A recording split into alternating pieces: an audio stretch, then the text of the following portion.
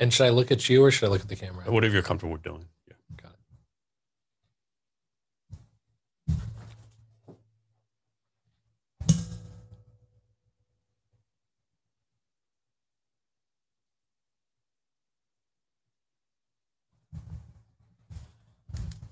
Hello, and welcome to Jason Cavness Experience. I'm your host, Jason Cavness. Our guest today is Andrew Klein. Andrew, you ready to be great today? Yeah. Andrew Klein has been working with startups and emerging growth companies for more than a decade. He's worked as a founder, as an outside advisor for both entrepreneurial teams and their investors.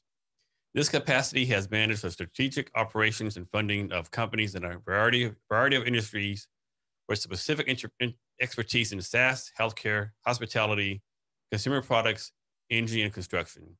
Companies with Andrew's direct involvement have raised almost $90 million in debt and equity. Andrew, thank you for being here today. I really appreciate it. Yeah, I appreciate you inviting me. So, Andrew, let's go back to your past. You've had a lot of entrepreneurial activities, a lot of deep involvement in tech startups and small business. Way back in the day, you were with a company called, I think it's called Mobata. I think it was like a French pastry company. Well, it's a little bit longer story than that. So I was originally a French major in college, and I had actually studied abroad in France. And I happened to be the first customer of Starbucks in Paris. Yeah. Wow. And so when I came back to America, I thought I should do what Howard Schultz did and bring something back from Europe and start a company. But I also realized that business, if I was going to do business, it was really important I understood the numbers. And so I changed my major from French to accounting, but I still had this idea in the back of the head that I wanted to start my own business and bring something back from Europe. So I actually started a chain of crepe restaurants, like the very thin pancakes. So it's called crepe, not creep. Crepe. I think a lot of people say that wrong, right? Crepe, right. A lot of people did call me a crepes. creep for a variety of reasons. Many not related to my restaurant business, but no. So Mobata, it was Mobata Crepes to Go. So it was essentially a Chipotle of crepe making, and so we had breakfast, lunch, dinner crepes, and I actually started that while I was in college.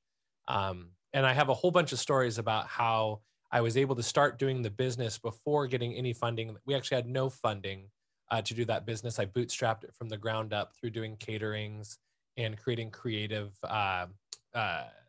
essentially investments from our landlord to build out the location and stuff like that. But yeah, my first business when I was 20 years old was slanging crepes. That's amazing. And so what did you learn from entrepreneurial experience way back then that you still use today or advise other people to use? Yeah, so what we ended up growing to 3 locations and over $1 million in sales, and I was only 22 years old. And when you're in college and you're starting a business, they really push for the mentors. And I'd gone to some of these mentor mixers, and there were a couple people that were kind of like a old retired banker or kind of retired guys that wanted to do something new. And I really identify with any of those people. However, I did find a mentor who was an executive at Starbucks, who was very valuable to have. And I think back in the day when the economy crashed back in 2007 with the housing crisis, I kind of wish that I would have built up a bigger group of sort of supporters and mentors. And so I always encourage entrepreneurs to find their like ideal mentor, reach out to them, tell them about their business, and try and stay, in contact with them. I think if there's one thing I could have done better when I was doing the crepe business was get more input from experienced restaurateurs instead of thinking I had to reinvent everything. So Andrew, that's pretty good success at a young age. How did you deal with that success, or was that success too much for you at that young of an age? Yeah, I had a bad attitude. No, I was it was so busy, and pretty much every time that we had a profit, I invested it back into the business, which is how in 2 or 3 years we were able to grow from one little catering cart all the way up to 3 locations. And what was the hardest thing was everything was going great and going well until the economy crashed back in 2007. And once the housing crisis happened and people were getting laid off, I really struggled with feeling like it wasn't a success anymore. The success part was kind of easy. And, at the scale that we were at, there was a lot of moving parts and a lot of employees. And so $1 million a year in sales at the end of the day wasn't, Ferraris and and penthouse condos. It was enough to continue to grow the business. But when the housing crisis and the whole bottom dropped out of the market, it got really difficult to run that business. And so I think the biggest learning that I had from that business was how to work in times of crisis, and how to manage cash flow when you don't have a lot of cash flow. So you mentioned finding a mentor. This is my opinion. I think so many people nowadays, whether they're right out of college or people our age or whatever the case may be, their attitude is usually like, I don't need a mentor, or what can a mentor teach me? Or Right. it's ego, it's all this other stuff. Why is this? Well, I mean, when you're 22 and you do $1 million a year, it's Yeah. hard to think that you need a mentor. But I think, that's the time when you need them most, because when you have that much cash flow sort of at a young age, you're going to have a lot of blind spots. And so I think that instead of saying you need to go find a mentor, like an older, banker type guy or an older university mentor, I think that you need to shoot high and find, who do you emulate? So I really emulated Starbucks and Howard Schultz, because I'd met him in person when I was in France, and I brought back a business like he did from Italy. And so I looked for people. Howard Schultz was clearly too busy running a large publicly traded company, but some of his senior executives were more than willing to meet with me. And so I met the head of R&D at Starbucks, and he was a mentor on a very light basis. I met their chief of staff, I met some other HR people. And so I think, had I nurtured those relationships better, we might have a Chipotle of grapes today. But I always say, find a mentor that you respect and someone that you would emulate to be, and go for that. So let's say, they say you're the sum of the top 5 people you're with. You start a business and your 5 people around you are like, they're not really mature, right? And you don't have access to mentors. How do you find one, like, besides cold calling and like, quote unquote stalking people, right? What do you be mentor for that? Well, I was just going to say, you got to stalk people and then cold call them. But no, so I met my best mentor is a guy named Arthur Rubenfeld, who was Howard Schultz's right side guy, and I met him because I just opened my heart to luck, and I happened to be at a restaurant that he invested in, and I made it clear to the owner of the restaurant, hey, if Arthur ever comes in, introduce me. And so I think if you can invite luck, you can stumble upon people. And particularly here in Seattle, it was fairly easy because Starbucks was based here, and all these people, a lot of great uh, executives are here in Seattle.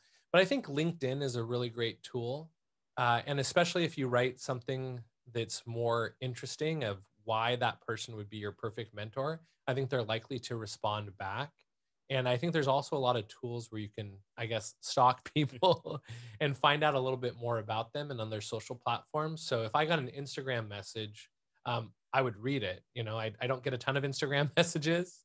And so if an Instagram message came through, I typically would read it. The only ones I get right now are spam. But if someone reached out to me through an Instagram message or a Facebook post, because it's something different, right? or yeah, it's a little bit different. And even on LinkedIn, I get a ton of LinkedIn inquiries from recruiters and stuff like that, or people trying to sell me stuff. But I think if something's interesting and unique, and you're hitting them from a couple different places, they're apt to invite you in, or at least do a Zoom meeting today. I think people underestimate this asking, right? I mean, some people think, oh, I can ask Andrew. He'll never respond, or he'll never say yes. But, good chance you might at least respond or say yes, right? A lot of people want to help people out there, right? You just got to ask. Absolutely. What was Wayne Gretzky say one time? You missed 100% of the shots you don't take, or something like that. Yeah, I think it's a little bit more than that from the statistic I heard. But yeah, if you don't try, the worst case scenario that you're going to have is the scenario that you're currently in, right? Yeah. So And even if they say no, maybe it might pass you on to someone else. Well, this I can't help you, but so and so can help you.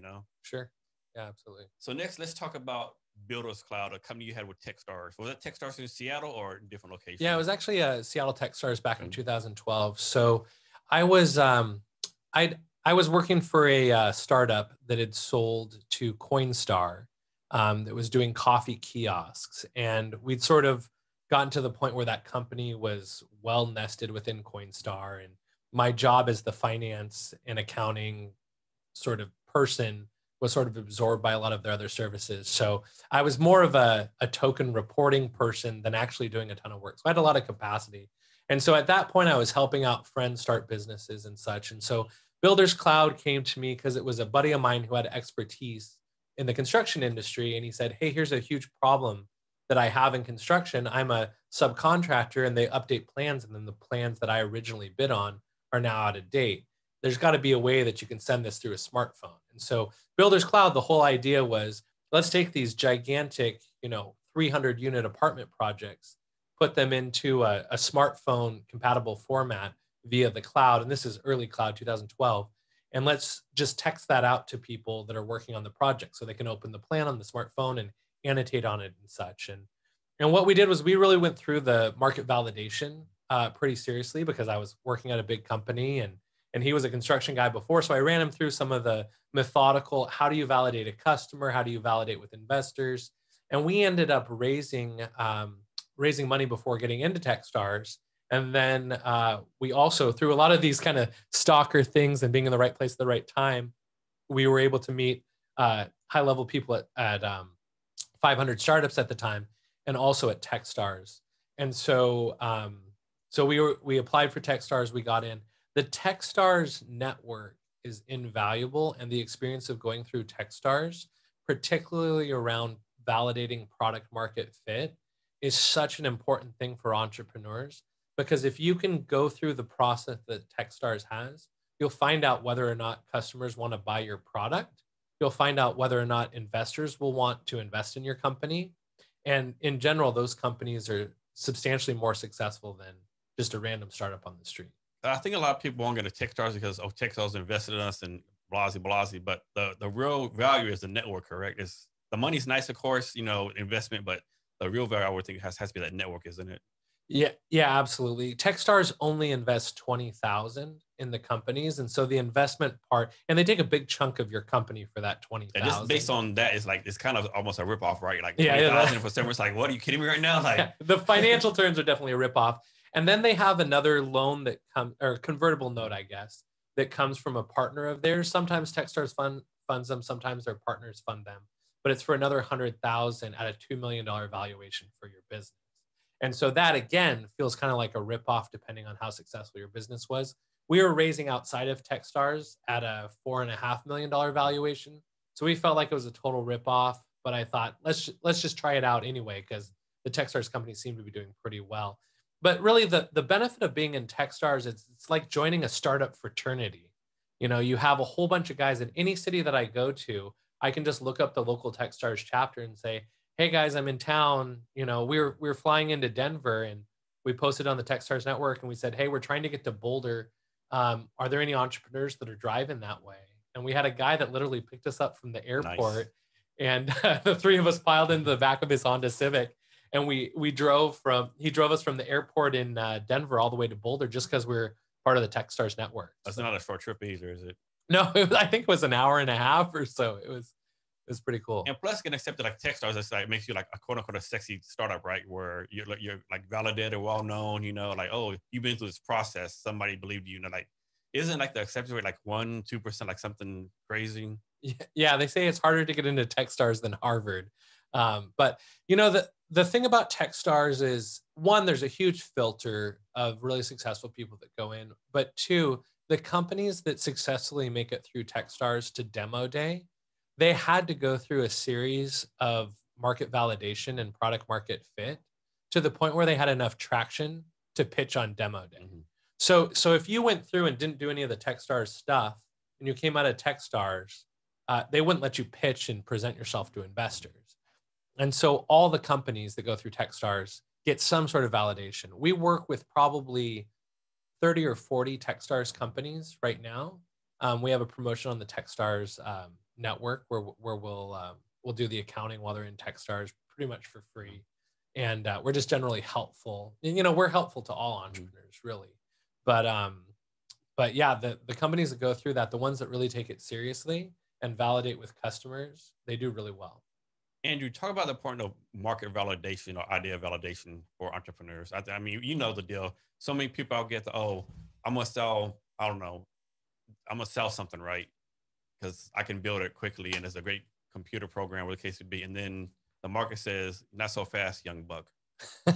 Yeah. Speaking of Buck, no, we have a bookkeeping assistant that you text that we call Buck, and actually he's on my shirt too. So Young Buck's a good a good pun for our firm. It's hard as an accountant because everyone looks to me as to be the no man, right? Like, can we spend this? No. Do we have enough money to hire? No. Like, I'm supposed to be this conservative no man, and no one looks to their accountant for marketing advice. But the product validation issue for entrepreneurs, I know that I'm weird. I think you'd probably identify as weird as well, right? Yeah. And if we have a business idea that we're in love with, that we think other people might like, it's probably a weird idea, right? And so we don't know whether or not people actually want this or not unless we ask other people. And so one of the things is, if you fall in love with this product, or you think it'd be really fun to build this tool for an app or whatnot, you might recognize that you're weird and you're the only person that really wants this.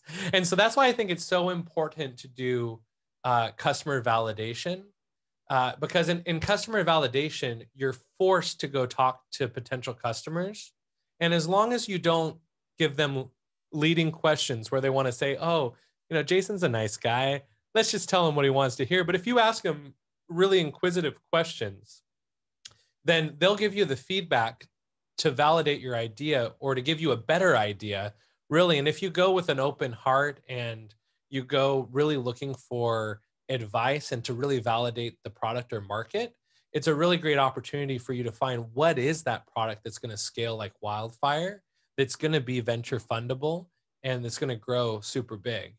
And so, yeah, I think Bob Crimmins would be a great guy to talk to you about product market fit. I think he's an expert on it. Cool. So I could be wrong, but I don't think most young boys, grow up want to be an accountant, right? When did you first figure out you want to be an accountant and be in this line of business? Yeah, I actually was a French major, like I said, because I wanted to go to France and I wanted to spend a year there, and I thought it'd be fun. And the only way to do that in college and still have the student loans pay for it is to declare a French major. So I was originally a French major, but what I realized is if you ever want to be wealthy, you can get a high income. My wife's a lawyer, for example. She makes a high income. But to really build wealth, you need to build equity, not income. And so if you take your income and put it into stocks and bonds and houses and whatever, you can build your wealth. But the best and quickest way to build your wealth is to really own a business. And the most important thing about business is having a solid foundation. I'd say accounting is that solid foundation. And so once I made that realization that I wanted to own a business, well, one, I wanted to be rich, which we're still working on that, but I wanted to be rich. I wanted to own a business, and I wanted to understand my business in a way that I wasn't going to be stolen from, or that people weren't going to take advantage of me. And the only way that I thought that I could do that was to get an accounting degree. My first accounting class I took at the University of Washington, I got a C, and it was the only class I'd ever gotten a C in. And it was my sort of intro to accounting class. And I thought, geez, if this is hard for me, it's probably hard for a lot of people, and people would probably pay for that. And so, I really got into accounting for the ability for accounting to explain businesses to me and to help me understand businesses better. So Andrew, is there a difference between being an accountant and being a CPA, or is it the same thing? Is there different levels of school for that, different education, different certifications? What's the breakdown between CPA and an accountant? Sure. It's sort of like a whiskey and a scotch and a bourbon, right? So accountant sort of is the overarching category. A CPA is a type of accountant that can file a tax return with the IRS.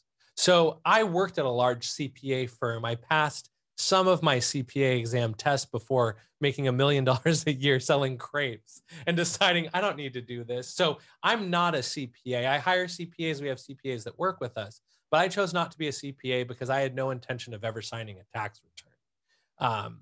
And so you would call us more of like a boutique consulting firm or a bookkeeping firm more so than a CPA firm.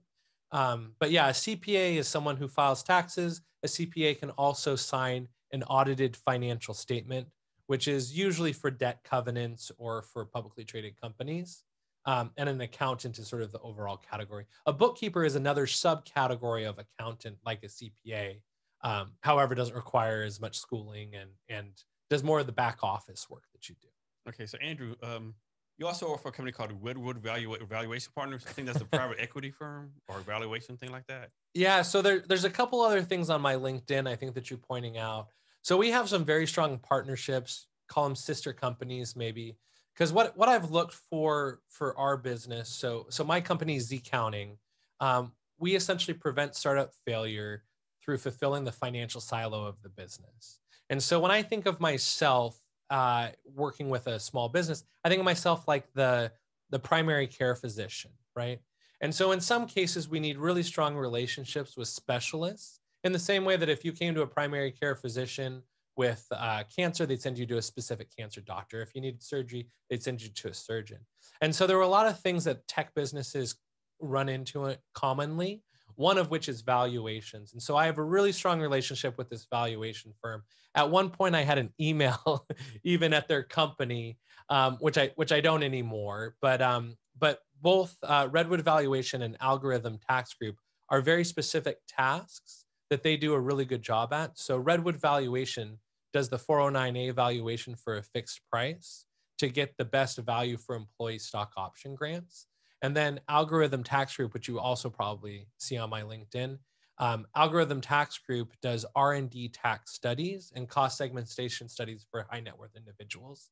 And the great thing about those two partners is we're able to, I'm within their system, so I can submit all the information electronically and confidentially. I can get them to respond and provide the R&D credit documentation or the valuation documentation. And for the entrepreneur, it feels like they're just working directly with me, but they get all these resources that we've negotiated great pricing on. So usually start fundraising, like the pre-seed or seed round, they have to do evaluation. I think a lot of start founders I won't say confused about it, but maybe, can't figure it out right. So like, should they do a higher valuation, or that's because they're investors, if too low, they screw themselves, like what's the process for this? Or is there even process, or is it better just to do a convertible or safe and just push it down the road? Yeah, I mean, I think that's like a 2-hour conversation that you go through. So one of the cool things that Redwood Valuation does is they do a what should I fund valuation. You got to pay a little bit of money to get it, but they essentially do comparable startups at your stage and take some benchmarks on your business and will give you a valuation. The valuation method that I like the best, and there's a whole bunch of stuff like convertible notes and safe notes, and I think that every safe note is the YC, and everyone's created their own version of the safe. So all of these don't necessarily infer a valuation, but have a valuation cap. And the problem with the valuation cap is if you're willing to accept that cap, you should be willing to accept that cap with a discount for an equity round. And at equity, you don't have a ticking time bomb of debt that's accruing interest and growing and converting. And so what I like to do is do a really great detailed budget on how much money you need to meet the next milestone. So say for the next 18 or 24 months, you need X amount of money, and then go to the market and essentially find investors who really believe in what you're doing and work with that investor to price the deal in a fair way. And so typically startups give up between 10 and 40% of their business at every financing round that they do. And so if you're a really sexy deal that has a ton of traction that people are dying to get into, you could probably sell closer to 10% of your company at that financing round.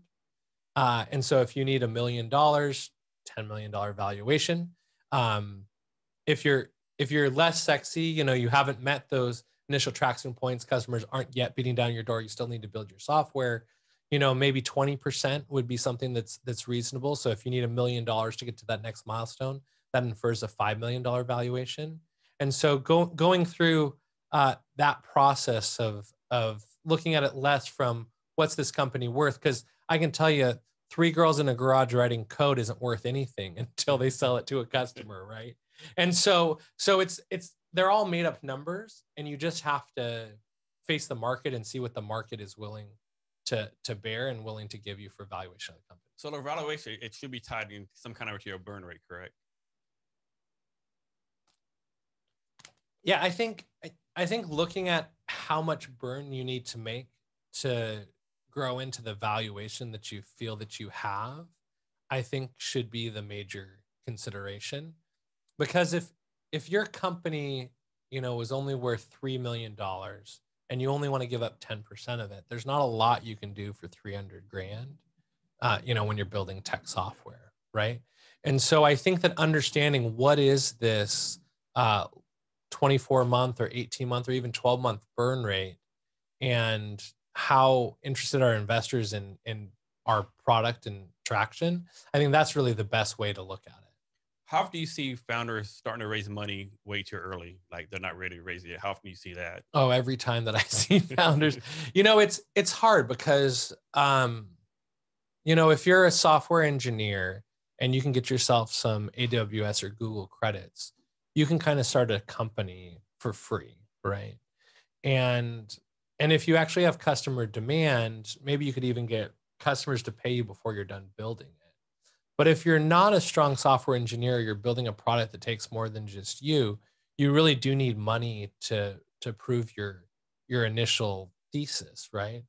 And so I think that it's hard because unless you're independently wealthy, you need some money to get started. And so everyone's sort of raising a little bit too early. And so if you can somehow fund the first, 100K or use customers to fund your initial traction, I think that that's the best bet. But yeah, it's really hard to tell someone who's sort of out of money, like you need to sell more customers. You need to meet that milestone before investors will be interested. Yeah. So change the subject a little bit. You've taken on a interesting side hustle, I'll call it. Like you're currently like a homeschool teacher for your daughter, teaching business. I think it's so interesting, so neat. The basic teams of basics how to build a business, correct? Yeah. So I used to run an incubator really early when we started our accounting firm. I didn't have a lot of clients, and so I thought, well, in the spare time, I'll do a pay to play incubator, sort of like Founders Institute, right? And I still have all the documentation. The incubator doesn't exist anymore. It was sort of a partnership with a company. They'd sold it, and I think that company had sold it or folded. But I had all the content for running a startup incubator, and it was a 12-week program that you met twice a week. And so I thought, 12 weeks sounds like school, right? Sounds like a quarter. And when the pandemic started and everyone was homeschooling, my wife complained, Andrew, I'm doing all the English, all the math. You're not doing anything for homeschooling. And I said, well, although I'm an accountant, I use calculator to do the math. So probably not the best on math theory. And because I'm an accountant, I'm not super great at writing, and my penmanship's pretty crappy. And so I thought, what could I teach my daughter who's 8 years old that would help her in life, right? And get my wife off my back to some extent. And so what I did with my daughter is we essentially went through the incubator content. And so it was fun going through with her and talking to her about her interests and what she likes and teaching her the product validation process. And so, one of our classes, what we did was we called all the grandparents and we asked them about what their problems were. And so, for example, my mother-in-law, she complained that when she was going to the store in the summer to plant her vegetable garden and her flower garden, it was really hard to lift, because she was getting older. It was really hard to lift all of the dirt. And so we essentially validated a company that would elderly people could order online and have the dirt and the seeds shipped to their home in packages that were, self-selected and small enough that elderly people could pick them up and move them and weren't the big, huge 50-pound Home Depot bags. So, it's just been a fun experience of daddy-daughter, starting a business together. So that's nice. When you first told her this, was it like, I don't want to learn your job, daddy? Like, what are you doing? Like, or was it like, how was that going? Yeah, it's interesting. So yeah, of course she doesn't want to be an accountant. Yeah. Like you said, no young kids are saying, geez, I really want to be an accountant. But, I think that we're going into it, and I said to her, I said, her mother's really pushed her to be a doctor. So I said, I know you want to be a doctor, but if you're a doctor, you might own a doctor's practice. So it'd be great to understand the fundamentals of business. And so I think that when you go through it with a child and you talk about their interests and you have them validate with people, the customer validation, asking, hey, what's your problem? Is there some solution that would solve it? And then trying to work around a business around a solution they're interested in. I think that it really is attractive to young kids, and they really get behind it. Andrew, you do a lot to give back to entrepreneurs and startup communities, and we'll talk about some more in detail. But right now, we'll talk about your meetup called Cigars and Startups. Can you talk about how that started, what's going on with it, and the changes you had to do because of COVID? Yeah, so it's interesting about before I started my accounting firm, I was working at an angel investment group, and I was the executive vice president. So I wasn't an investor per se, but I sort of represented the interests of the investors. And what I really struggled with is that these angel investment groups were really toxic, I felt like, to entrepreneurs. And as the executive vice president and the person bringing in the entrepreneurs and telling them, hey, this is a great forum to pitch investors, and then the investors poking fun at them or tearing up their pitch if they didn't have enough traction, I just felt like it was not the best way to meet investors. I felt like a more casual environment would be better. And so with Cigars and Startups, it was sort of the anti-angel investment group. And so we welcomed entrepreneurs and investors to come and enjoy a cigar and whiskey and whatnot together. And what we did was we in turn invited the investors to pitch the entrepreneurs. And so for the first couple of years of Cigars and Startups, the investor, all the VCs in Seattle, and even I brought in a VC from Chicago, a couple from San Francisco. They came and pitched the entrepreneurs of what they were looking for in the ideal entrepreneur, above and beyond great team, great traction, and great product, right? The standard, whatever. Yeah, the standard three. But I talked about something a little bit more humanistic, right? And so, for example, Voyager Capital, Eric Benson, this is a really famous Cigars and Startups everyone always talks about. Eric Benson at Voyager Capital said, we're looking for founders who aren't assholes. And everyone got a big kick out of that. But his point was that they wanted entrepreneurs that were teachable, that hired great people that people love to love, above and beyond a great company, a great team, and whatever. They wanted to find that founder that people just wanted to follow. And then in turn, we said, well, why would we take your money, Eric? And Eric is a great, he's a big guy. He grew up on a farm, and he said, hey, here at Voyager, we're not assholes. And so, the cool thing about that is that's really true. All the Voyager guys, some of them will even attend Cigars and Startups, even when they're not invited to be the guest speaker, because they're just down to earth guys that you want to have on your team as investors that are helpful in general. So how long have you been doing these events? Yeah, so I had a friend who started Cigars and Startups in 2011. And then he got a job at Amazon and clearly didn't have time to run it. And so I picked it up in 2014. And from February of 14 up until probably the second or third month of the pandemic, I did it every single month. And then during the summer, twice a month. We also expanded to New York and Austin, Texas, to have chapters there as well, which Austin, I actually flew down, I guess, for a couple months to help get that one off the ground. When the pandemic happened, we moved to Zoom for a couple of the meetings. But the hard thing with Zoom is you sort of have to sit around and wait for the next guy to finish talking before you can talk. And so we haven't done one for a couple months. But what we're working on is there a solution, a tech solution online? And if someone has it, message me on Instagram maybe.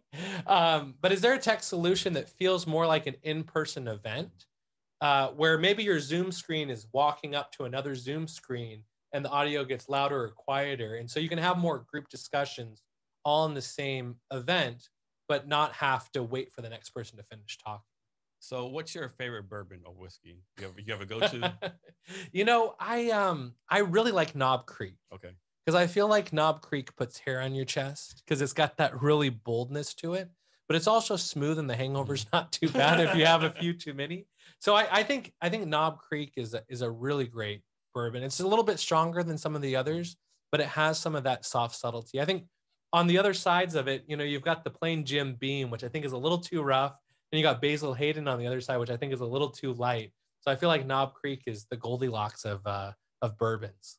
And the Cigar and Startups, but you do this in Bellevue, but I think you change locations every once in a while too, correct? Yeah, so in Seattle, we would do it at a bar in Ballard because they had a huge outside patio and it was totally covered. And so, and they have heat lamps and or fire pits and heat lamps. And so we could do that year round in that location. And we did that the last Wednesday of every month up until, you know, it became illegal to meet other people in person. Yeah. And then the one in Bellevue, we done at the Sweet Lounge, which was a bar at the Bellevue Square out on their patio.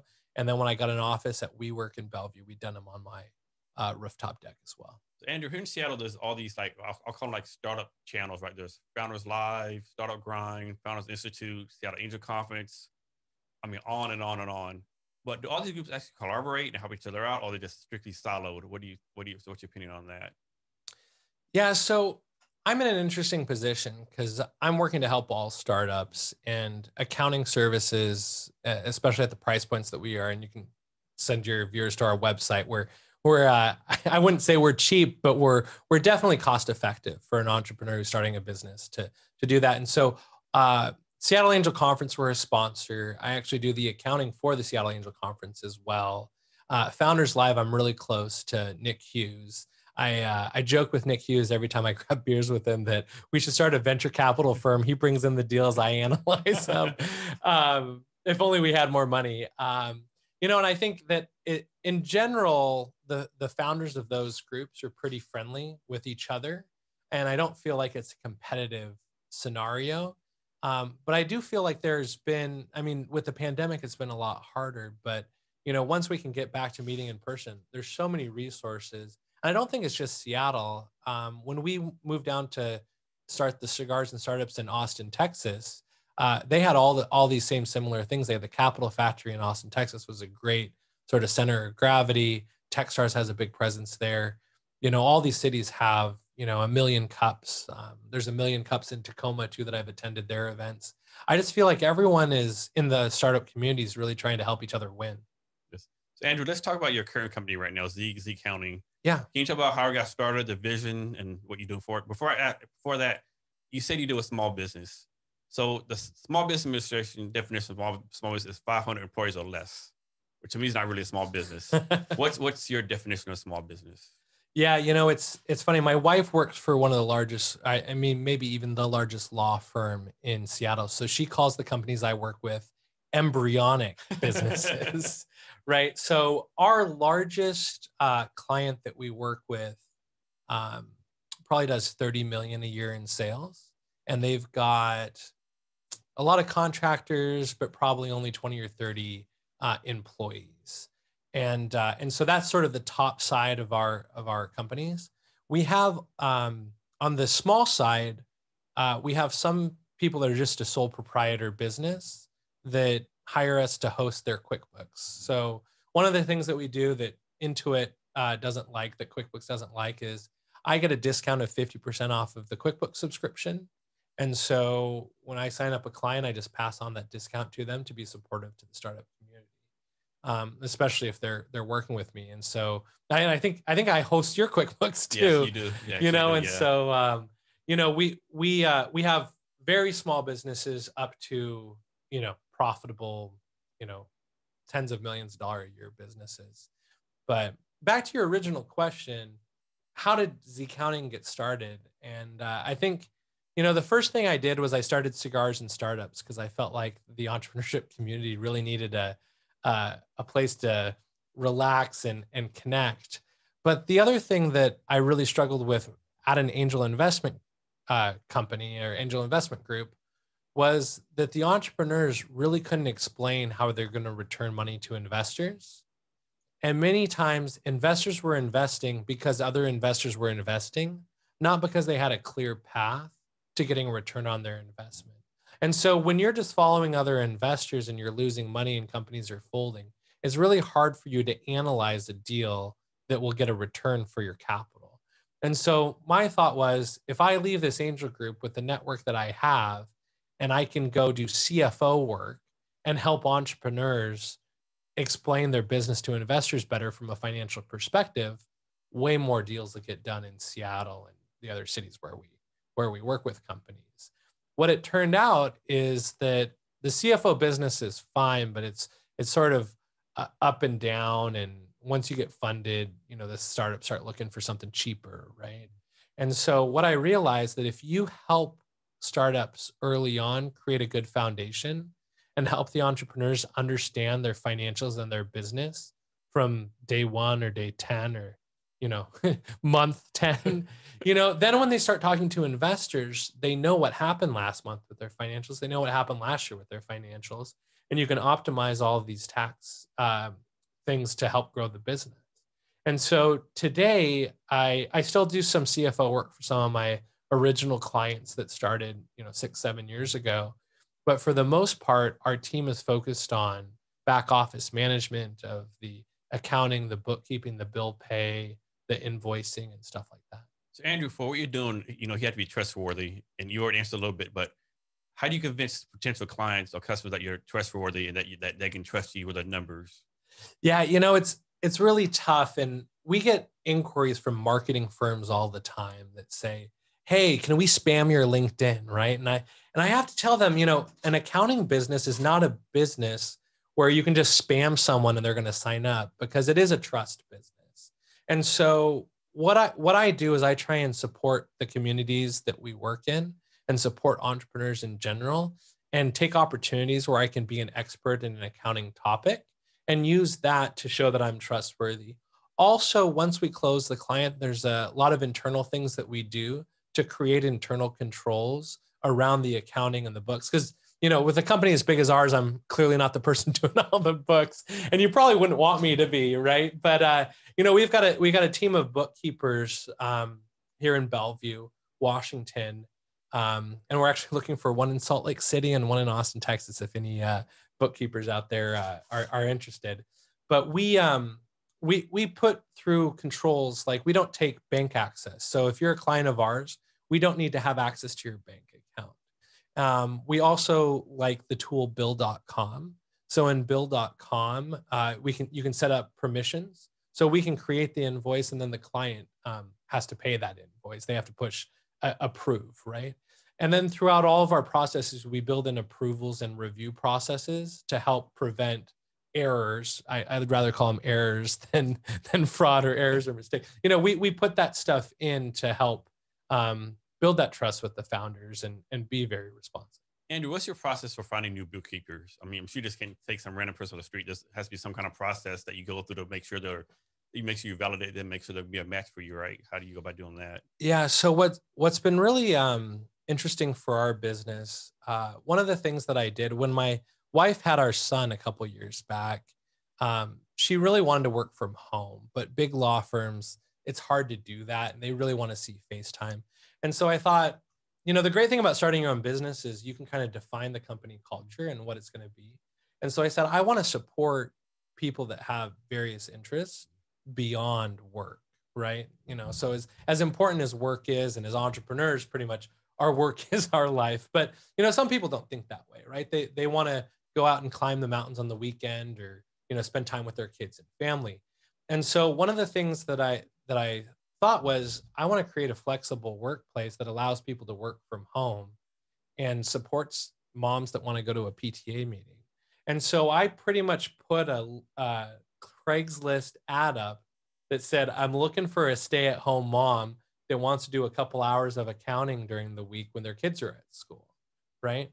And I got more than enough inquiries of people that responded to that. And my wife said, "Oh, you shouldn't say that, because then you're being sexist and you're being whatever." But we target people that have a passion, but also have an understanding of accounting. And so we've got a lot of our bookkeeping managers are mothers that worked in big accounting firms before, that wanted a lighter pace of life.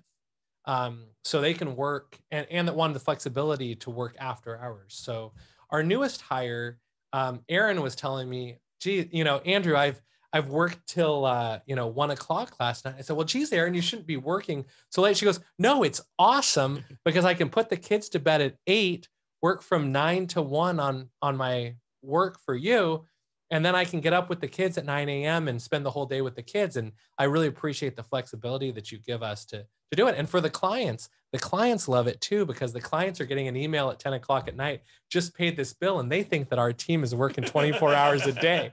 You know, it's great all around. So Andrew, talk about this BUCK acronym that you use. How did that come about? What's the history? What's the background on that? So I am a big fan of Amazon Alexa. Right. I have Alexas all throughout my house. It drives my wife crazy. My daughter calls Alexa my girlfriend. Right. And so I'm a big fan of the voice assistants, and I've got fat fingers. So typing on a cell phone just really doesn't work that well for me. So being able to use the voice assistants is great. And I thought, wouldn't it be great if there was a voice assistant that could help people do accounting? Right. And so maybe someday I'll start this tech company that does that. But in the meantime, I was telling my wife, oh, wouldn't it be great if, you had a bookkeeping assistant, right? And my wife goes, well, you better not make it a woman, because Siri's a woman, Amazon's a woman, whatever. And so I was like, yeah, but if you asked a guy, no one would ever think that he's actually doing it, right? And so I was brainstorming over a couple glasses of whiskey with a couple marketing friends. And we were thinking about GitHub's Octocat, right? Wouldn't it be fun if you had something like the Octocat? And one thing led to another, and Buck was born, right?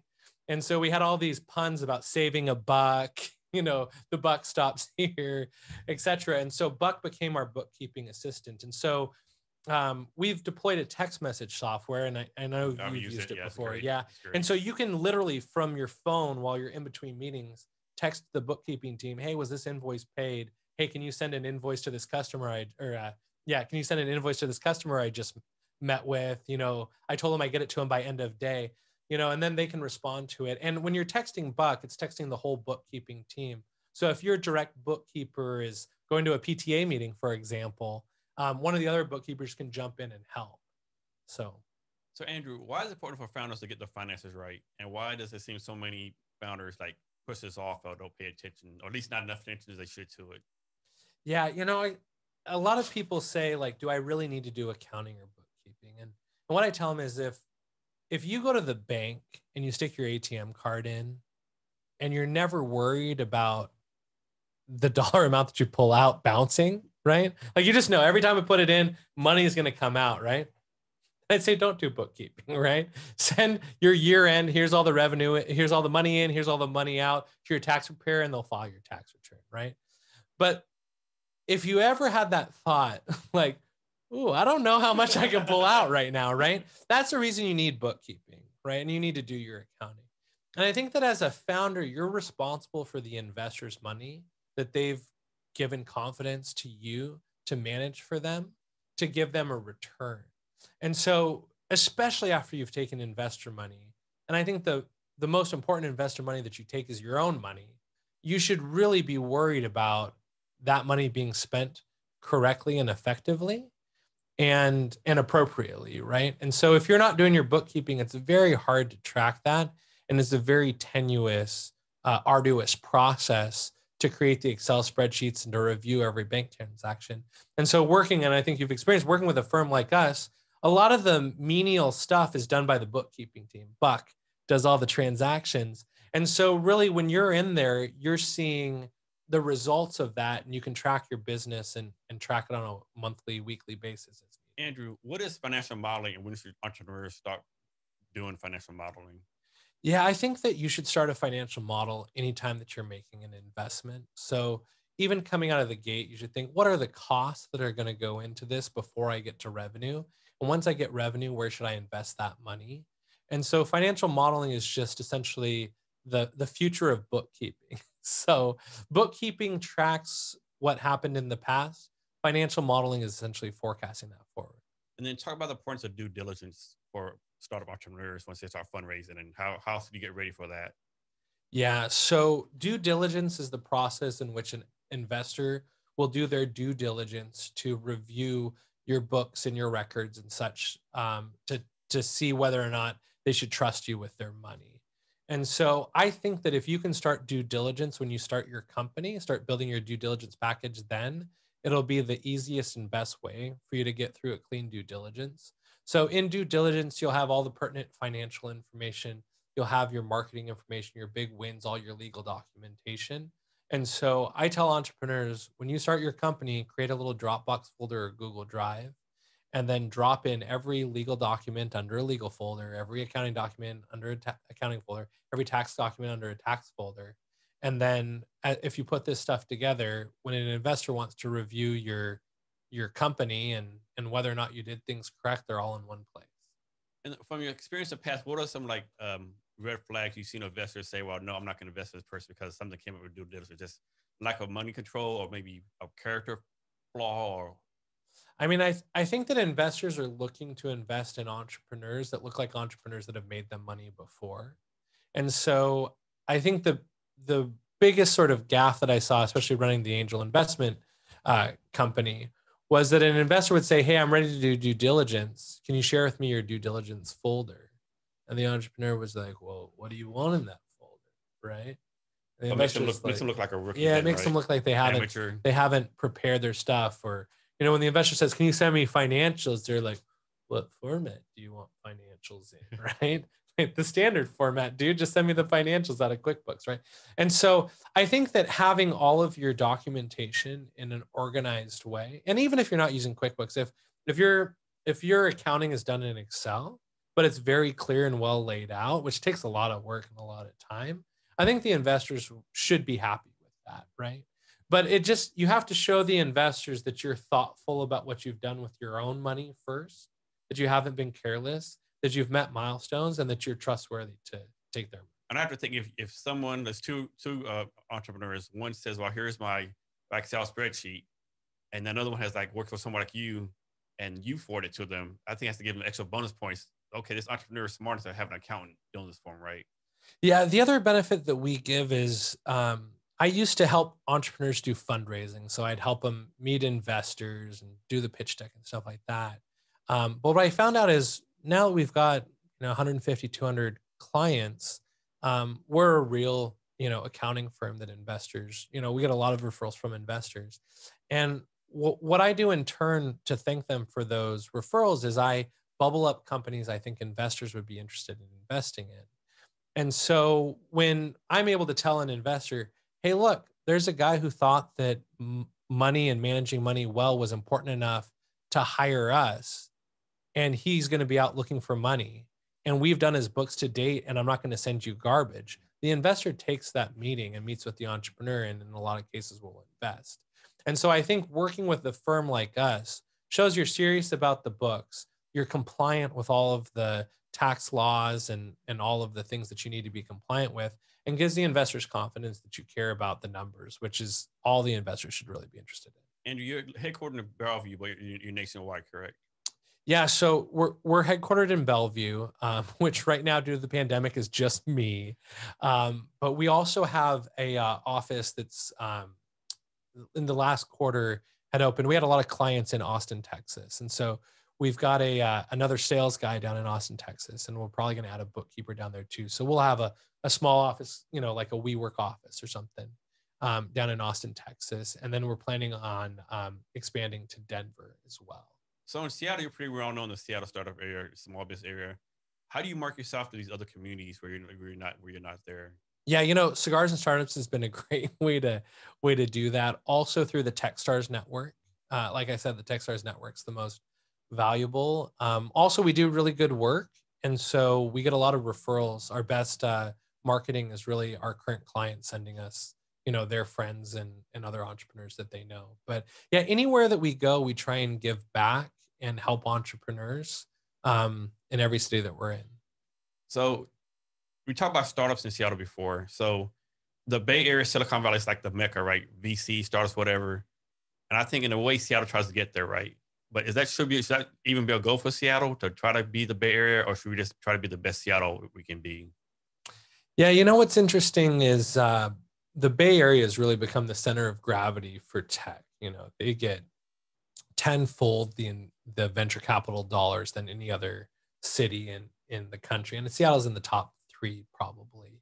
But if you look at the companies, the largest companies in the world, 2 of those are based in Seattle, right? Microsoft and Amazon. And And if you look at the entrepreneurs, our most famous entrepreneurs out of Seattle, um, they built really giantly huge companies, which does a poor job of creating sort of recycled funds into the startup ecosystem. And so I think the real difference between Seattle and San Francisco is in San Francisco, there were a lot of investors that had small wins that doubled down on their wins early on, that created other small wins that doubled down on their wins. Whereas, as in Seattle, all of our wins are just huge, right? And the founder tends to run the company until the company exits. So, for example, Concur, the same founders ran that company for 20 or 30 years until SAP purchased them just a couple of years ago, right? And you know, Bill Gates is still involved with Microsoft, even though not on a daily basis, but the founder of Microsoft and Amazon.com, clearly Jeff is still running Amazon. And so when you have entrepreneurs like that are growing these giant companies, they can't afford to invest in startups because they just have so much. A 10x win of 100K isn't material to those guys, you know? So in your experience and what you've seen in the past, what do successful entrepreneurs consistently do right? And what are unsuccessful entrepreneurs consistently doing wrong? Yeah, I think that if you can find a way to get customers to pay you up front, I think that it makes a lot of entrepreneurship a lot easier to do, because if a customer's paying you up front, they clearly want your product, and then you have the funding to make it happen. Um, the other thing I'd suggest is don't be afraid to build a team of people around you to help you be successful. And so the founders that are able to convince people to follow them before they have enough funding to hire them, and get people to sort of work for free to be part of something that's inspiring, those inspiring founders, I think, do really well. And then one, if you can be inspiring to people and you can have customer demand, and I think the third thing is making sure you're not getting in trouble with the IRS or Washington State, or the state that you live in, or payroll taxes and stuff like that. Because there's been a couple founders where we've met them, and then 2 or 3 years later, because they've convinced people to work with them for free, because they had customers that wanted their product, they still existed, and they got to a point where the IRS was chomping down on their necks because they'd never paid payroll taxes, or they hadn't filed their tax returns for 3 or 4 years, and they have a government contract that requires them to be compliant with the IRS. And so they weren't able to deliver on those contracts. And at that point, having to clean up that business, we've done it before, but it tends to be significantly more expensive than it would have been had they been doing it all along. So I'm going to believe that all customers are not good customers. Have you ever had a disqualified customer? And what's your process for that if you had to do that in the past? Yeah. So if you're losing money on a customer, there's very few reasons to keep that customer. And so I think in our business, if we had a client that was calling us every single day, wasting the time of our bookkeepers, um, not asking dumb questions, but asking unnecessary questions, and we were burning hours and hours and hours for $500 a month, we should probably look at terminating that customer. There have been times that we've had uh, mismatches in expectations and understandings, and in those cases we try and work to find a win and the most graceful way to exit. And so, for example, a really close friend of mine hired us to help set up his company and to do his bookkeeping. However, this friend of mine happened to be very high maintenance, and he wanted answers instantaneously. And we're just not really set up for answers instantaneously. We do 24-hour turnaround and we respond to emails, but he really wanted to drop a thing on someone's desk and have it back in 5 minutes. And so what I did was I helped him find another person, interview that person, and transfer all of our process documentation to that person so that he could be successful meeting his expectations with someone who is able and willing to do that. So Andrew, it's out there, if you're an entrepreneur, keep grinding, keep going, don't give up, don't quit, find a way to make it work. But is there ever a time when entrepreneurs should say, you know what, this isn't working out? Like, not a pivot, but this is not working for me. When should an entrepreneur say, you know what, let me stop and start all over again? Yeah, I think that the customer should start out doing product market fit conversations with their customers and figure out whether or not it's a viable business. and they should constantly go back and evaluate whether or not the customers are being successful and growing. And so, there's a common sort of push for grind it out. You got to do it. You got to make progress. But if you don't have the customer interest and customers just don't want your product, you should consider pivoting or shutting it down. Um, I don't know. I think it's different for every person. I had a client who's since sort of graduated out, but he was a high net worth individual that really thought that we should have electric boats, right? And he wanted to essentially build the Tesla of boats. And he put in millions of dollars of his own money for years and years and years to get to a point where he could create an electric boat. And the first electric engine that they were able to create for a boat was really like a puttery boat for like a, it wasn't the high performance boat that he wanted, and so some people could say, well, you've spent, $1 million to build this, unsuccessful little boat. Maybe you should give up. But, in his case, his mission was so important to him that he did whatever it takes. And he ended up raising a ton of money and growing that to be a real, a real company today. Where, and I had another client who had a really great patent portfolio, but they really struggled to get product market fit, and they struggled to get people to buy their app and to get them to onboard, and people didn't really understand how to use their product. And he really grinded for a couple years. But I think that he didn't really take a step back and find out why is the customers aren't buying this product and what can we do to make it more attractive to customers. And so he ultimately shut down the business and got rid of it. And I think that was also a good decision.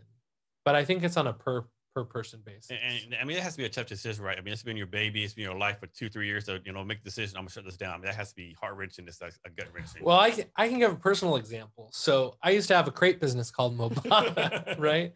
And we were doing $1 million a year. So for all intents and purposes, it was a successful business, right? Especially as a 22-year-old. But when the housing crisis happened and the bottom fell out of the market, we just weren't making ends meet.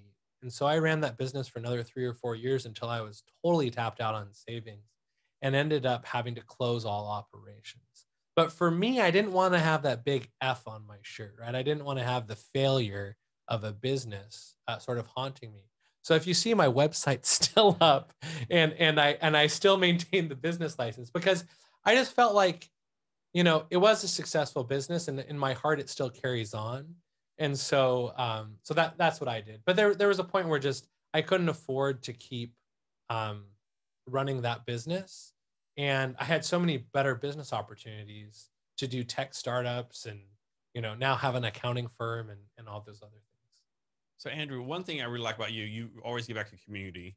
I don't remember the time frame, but once COVID hit and the PPE loans came out, you really did something great for the entrepreneur community. Can you talk about that?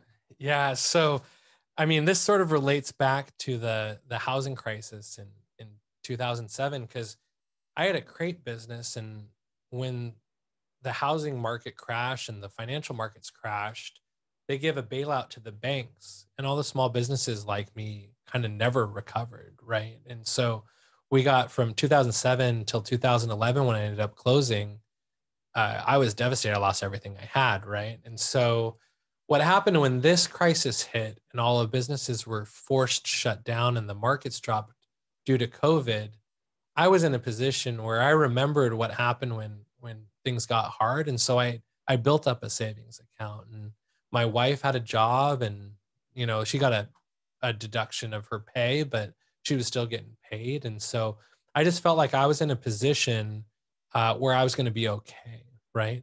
And a lot of the founders I was working with, I wasn't, seeing the numbers, I wasn't sure that they would. And so one of the things that we did is any of our customers that called us and said, hey, like, we really can't afford to do this, we said, hey, we'll tell you what, if you can't afford to pay, don't pay your invoice, but we're going to keep doing the work, because this is the time you need accounting the most. And then when all the government programs came out, we helped all of our customers get the PPP loans and the EIDL loans. And a lot of them were saying, hey, I have a friend, would you help them? And some of them were asking me, what would you charge for this? And I said, you know what? I don't feel like I can charge these clients because the small businesses are just hurting so bad. And so we filed probably 200 PPP loans for free to any entrepreneur that needed help doing it. And so we expanded a ton of customers in Los Angeles, in Oakland, Austin, Texas, other areas of the country, because a lot of people just weren't providing help to these businesses, and the government wasn't doing a great job of providing that help either. And I was in a position to do it, so we helped. Yeah, like I said, we helped for free 200 businesses file these things. Do you happen to know the success rate or the approval rate for those loans that y'all did? I mean, every loan that we did, we got approved in some way for some amount. We had a caterer in Los Angeles who I'd met him. I was at a party that he was catering at. I gave him my number because he'd mentioned he'd never done his taxes before, right? And so that guy, I had encouraged him to do his taxes last year. So he'd actually filed his tax return. But his problem is he'd never hired his employees as W-2 employees. And so he was always paying people sort of under the counter or sort of in sort of the gray area. And so for him, he should have gotten $500,000 of PPP money had all of his employees been W-2 employees. And we were able to negotiate with a bank to get him $200,000 to hire those people that he'd previously been hiring as contractors, as employees, and just to pivot his business into doing, delivery opposed to full catering and stuff like that. And so that's an example where he wasn't able to get that on his own, and he really needed someone to put things together in a way that the banks recognized it and realized it and were able to get through. I had to imagine that was pretty time intensive for you and your company. 200 loans that I'm pretty sure it was a short time period. Only a couple months. Yeah, some of them, if all the information, like for our clients, it was a 5-minute process because we had the payroll records, we had their tax return. It was really easy to file those for our existing clients. But yeah, what I do is I create a checklist of, hey, if you have these things given to me, if you have a payroll system, let's log in together. And we were able to put that together. So in general, going through the loan process only took 5 or 10 minutes. There were the few, though, that we really had to rebuild records and create records that helped them get through. But I just felt like, particularly this caterer that was previously doing over $1 million a year in catering and events, I just felt my heart went out to him because he never had someone that said, you need to go file your taxes, right? Or you should file payroll taxes. No one had ever told him to do that. And he was sort of left behind by all the government programs, that were really, I don't think that small businesses were the target of the PPP loan. I really think it was those 500 or less. Yeah, they said companies. Small business. I know so frustrated people like small business struggling, like, this is kind of complicated what we do. And then you hear about what I think Steak and Shake got it, 20 million. Yeah. The Los Angeles Lakers got it. Like, how does the Los Angeles Lakers get a PPP loan? Yeah. Are you kidding right now? Exactly. Well, and they're saying that a lot of these foundations, the private foundations for billionaires and millionaires, were taking PPP loans. Yeah, I heard that too. And I just think I validated for all the clients that we did that they genuinely needed the money to survive, right?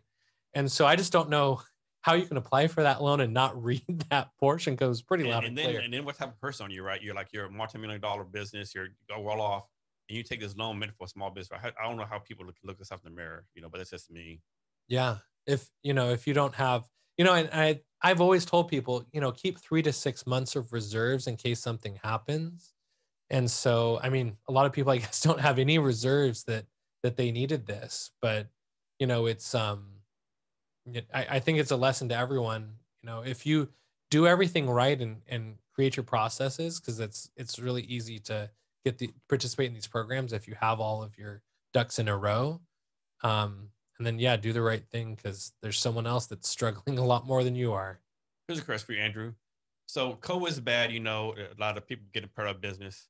And there's always these programs help small business out. However, is that a good thing for the economy, right? Like, it's like, suppose there's a business out there, they have poor customer service, they don't take care of customers, they're barely making it, and COVID comes around and puts them out. Should we really be bailing this company out? Yeah, I think that's a real tough question. I think that the hard thing for me And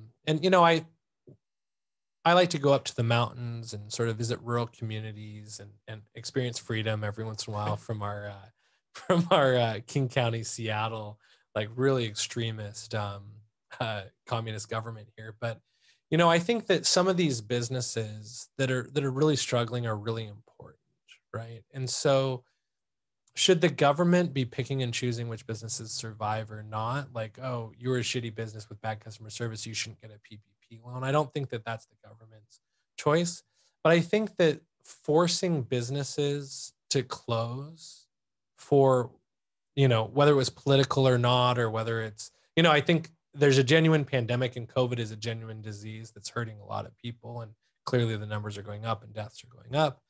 But I think that forcing businesses to close and not providing them any aid to support their families, and I think particularly here in Washington, closing the week before Thanksgiving, when it felt like all the restaurants had set up processes to be safe, my heart went out to the restaurant workers and their families who now aren't able to buy Christmas presents or even pay their rent.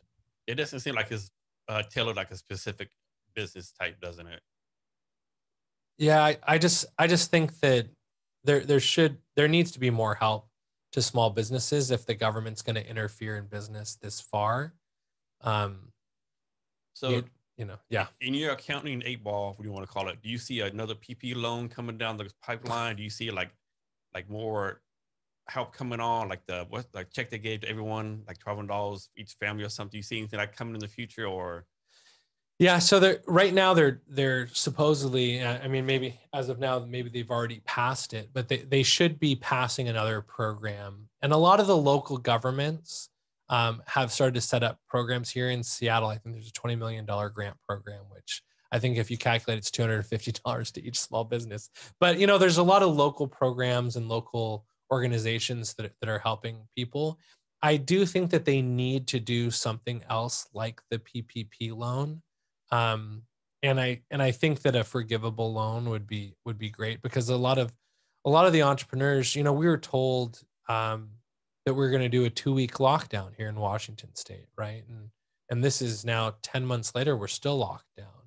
And so I think that a lot of these decisions that we made when taking the first PPP loan, of saying, hey, this is just a couple weeks, maybe the next 2 months, and then things are going to be back open.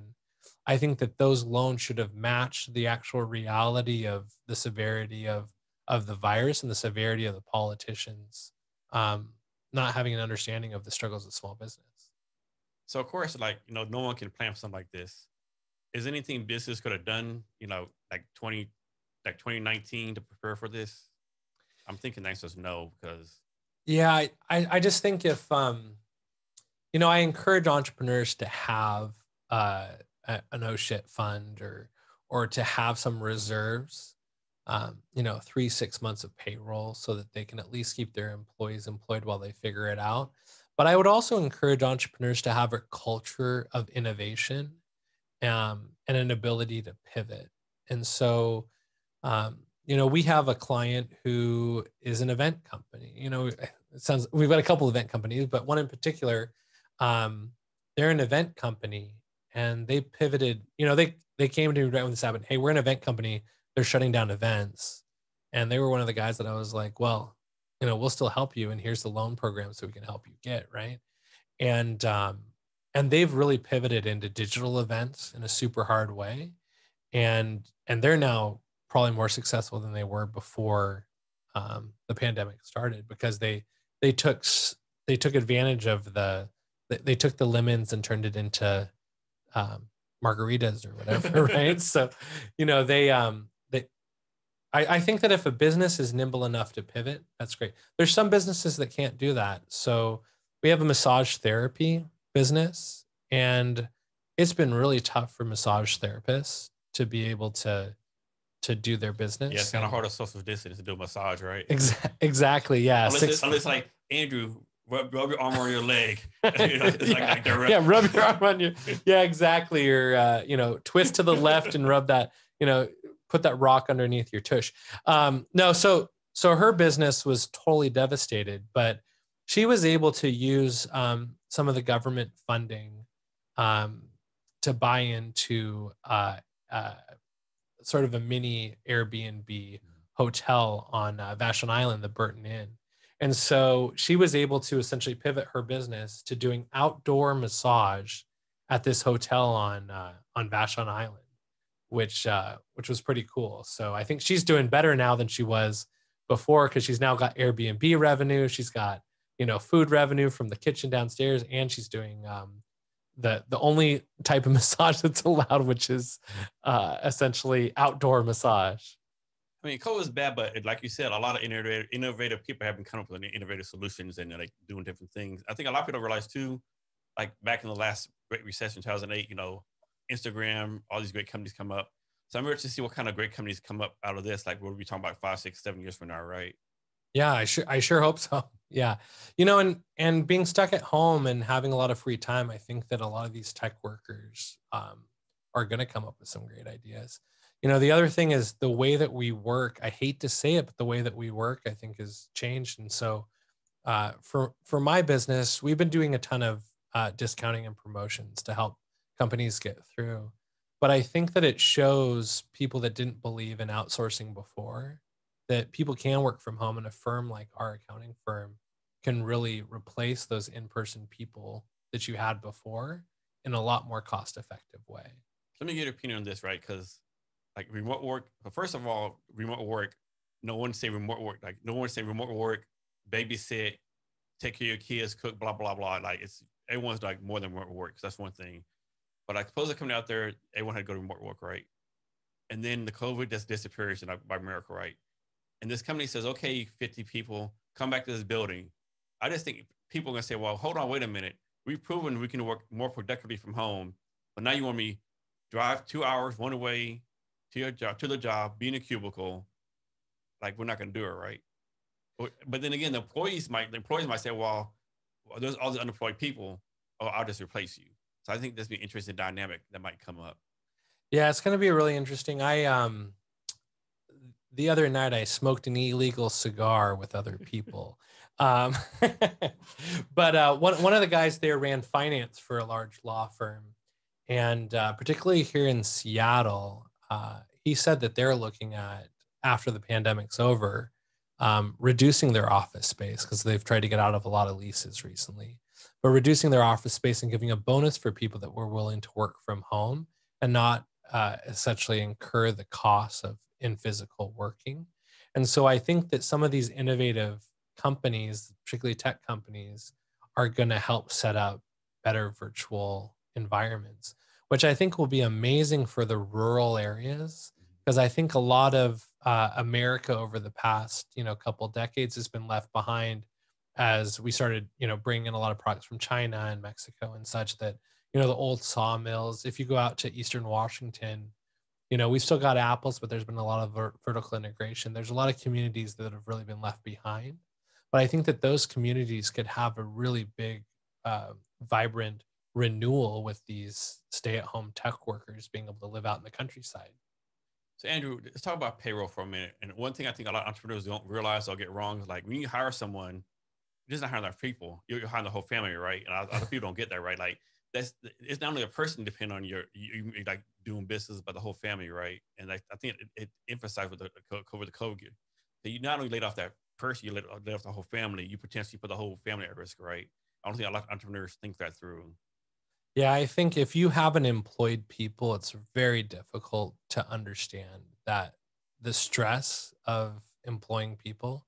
What was hard for me is when I had the crepe business and I was 22 years old and the economy crashed, I really wasn't ready for the stress of not having enough money to pay people that I knew depended on our business paying them to meet their rent.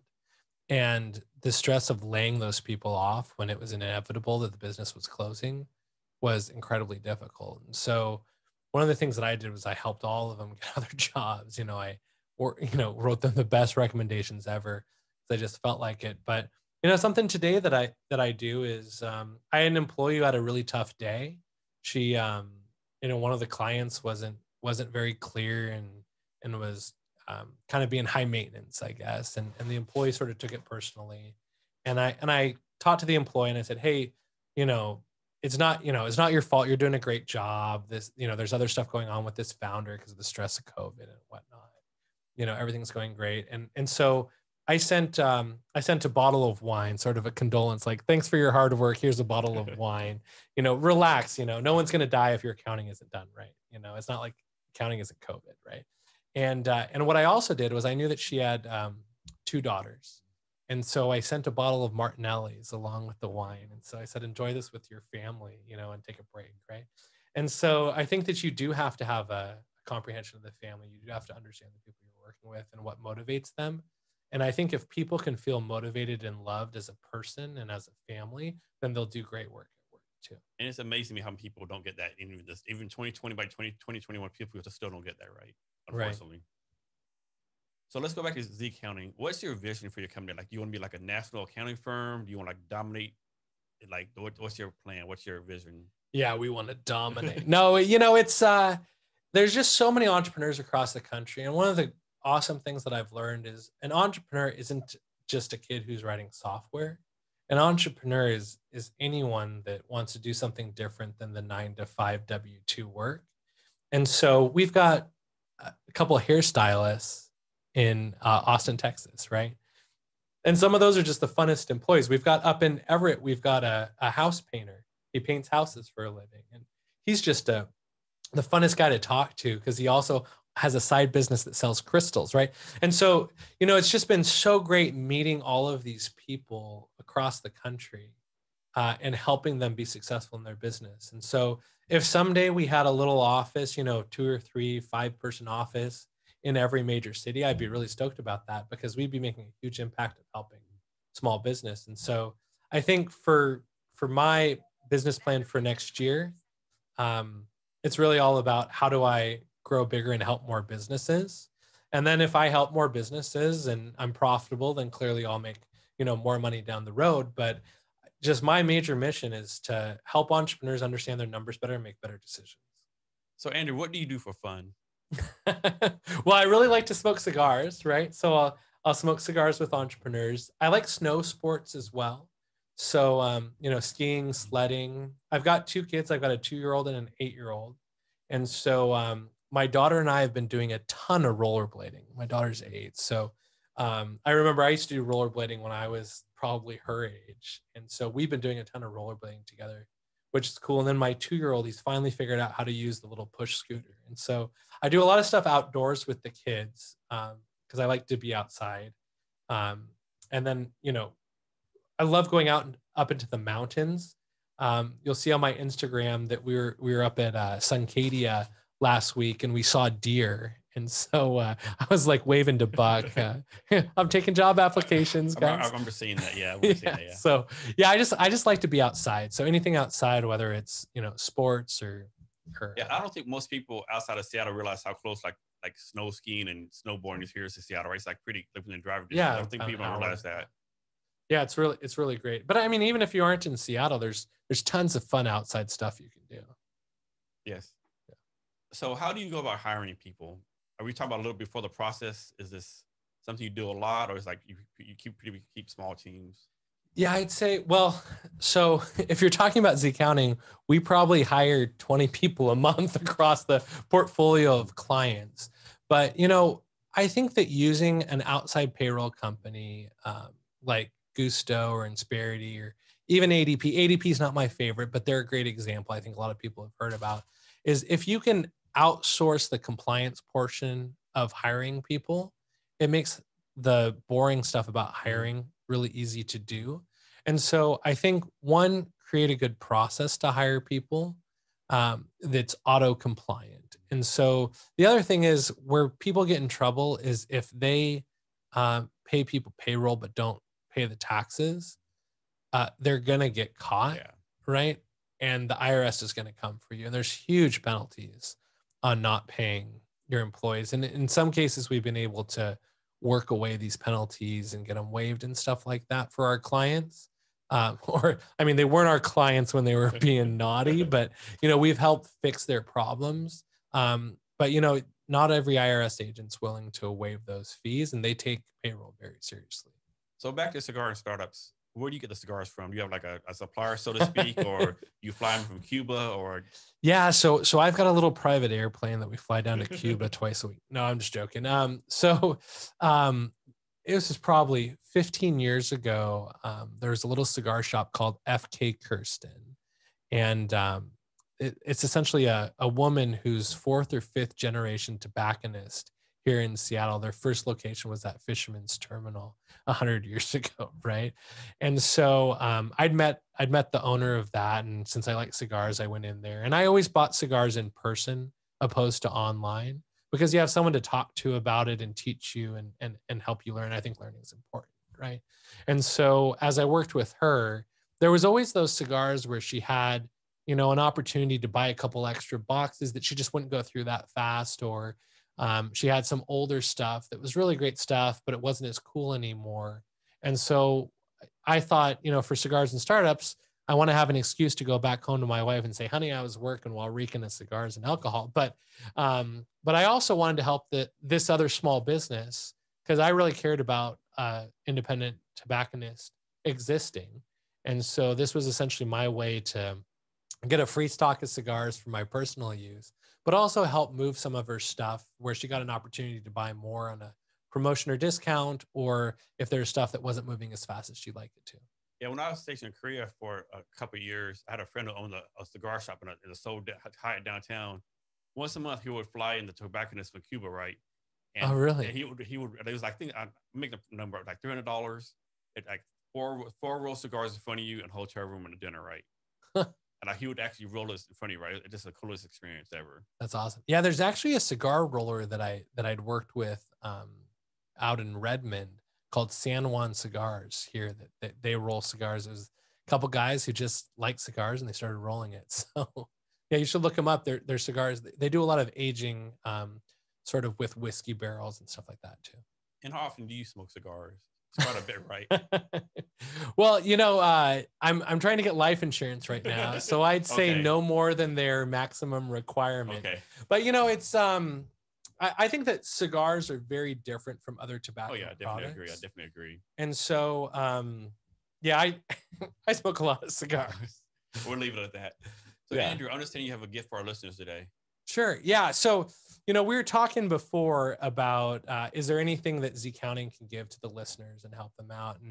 And I was telling Jason about how, since I started the business, I really started it to help entrepreneurs. And so I said, I'd give a half hour to any entrepreneur that just wanted to run an idea by me or wanted to ask a question. So if they want to come to our website and click on the Meet link, they can pick a half hour and I'll meet with them for free and help them navigate any problem or question or issue that they have and help set them on the right path. If they're a great accounting client, I'd love to help do accounting. But in general, as an entrepreneur, it's really lonely. And it's great to get some transparent feedback other than the yes people that you tend to surround entrepreneurs. And so I'm willing to tell an entrepreneur that they need to go back and validate their idea better. Or, hey, here's the next step you need to take to get that investor funding. And so, yeah, I'm offering any entrepreneur that wants to sign up on my website for a free consultation. I'll give them a free consultation with the desire to help them meet their next milestone. Andrew, thanks for that. Can you give us your social media for yourself and your company so people can reach out to you? Yeah, so our company is Zccounting. So it's I was originally trying to get accounting.com because web domains are so important, and accounting.com was taken. And so then I was like, well, what about bookcounting, right? Bookcounting was taken, Cigcounting was taken. And so I finally got to Z and Zccounting was available. And so it's ZCCOUNTING.com. That's funny. And to our listeners, we have the link to his gift and the social media links in our show notes. You can find the show notes at www.cavnesshrblog.com, and be sure to share this episode with all your friends. So Andrew, we'll come to the end of our talk. Can you give us advice and wisdom on anything you want to talk about? Well, I think right now in this lockdown, get outside and enjoy the weather. Here in Seattle, it's been pouring rain for a week. Go outside and enjoy the rain. Just enjoy the fact that you're alive. Take a big breath and do whatever inspires you. Andrew, thank you for your time today. I really appreciate it. Yeah, thanks so much. It's been a pleasure. And to our listeners, thank you for your time as well. Remember to be great every day.